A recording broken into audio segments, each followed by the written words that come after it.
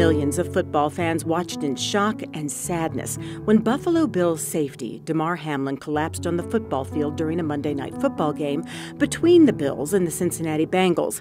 Quick and decisive action by the team's medical staff, which included CPR and the use of an automated external defibrillator, or AED, is being largely credited with him being brought back from cardiac arrest and his eventual recovery.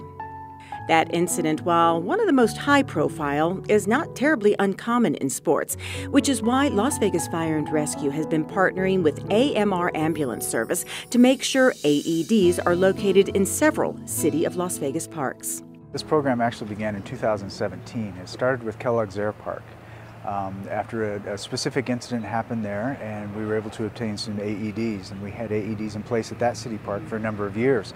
In 2022, we were able to reformat and make use of some devices we had, and we actually expanded to 3 additional parks in 2022. Aside from Kellogg-Zahre Sports Complex, you will find AEDs at Bettye Wilson Soccer Complex, Doc Romeo, and Majestic parks. Initially, it was only at Kellogg-Zahre. We had a number there. We expanded to 3 more additional parks. They're all within the city of Las Vegas. We did it very intentionally because they're all sports parks. They're in different parts of town. They're used heavily, and they see a lot of citizens who come to do some sort of physical activity. And so this is where they should be.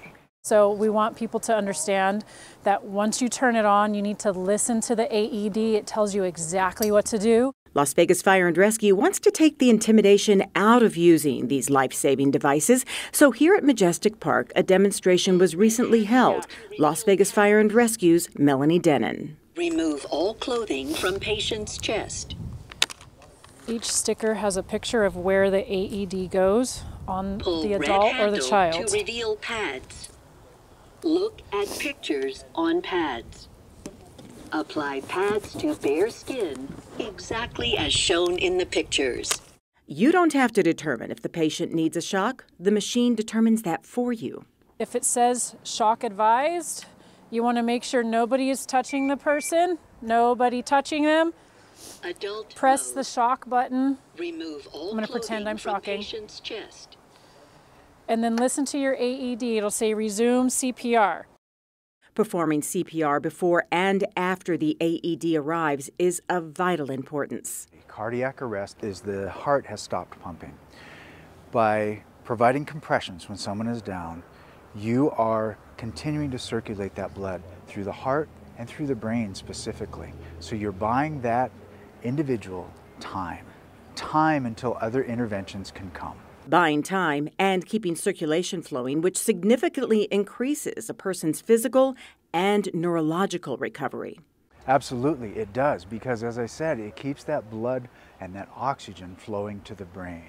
Even if the heart can begin pumping again after a number of minutes, if the brain hasn't had enough oxygen, that patient may be neurologically impaired forever after that.